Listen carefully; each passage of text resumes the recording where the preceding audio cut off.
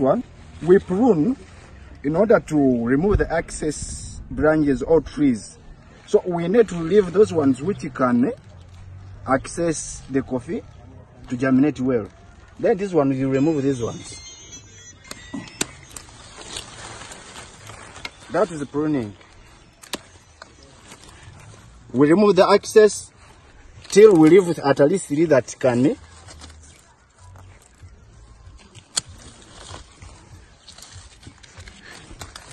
I think we are going through in process. So now after this one, you identify that the tree need to be clean. So you can practice. Get this one. And you do this by not affecting the roots of the tree as well.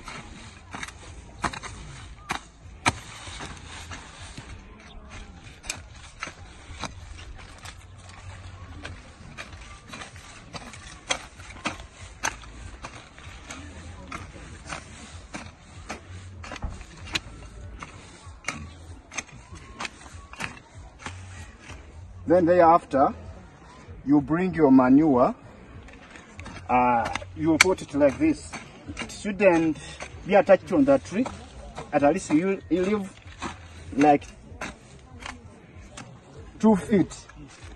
So the manure shouldn't attach on the tree.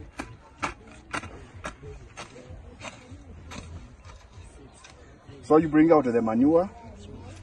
I'm making it more special. These are mulches. So when mulching, you also put them aside. You make a circle for it.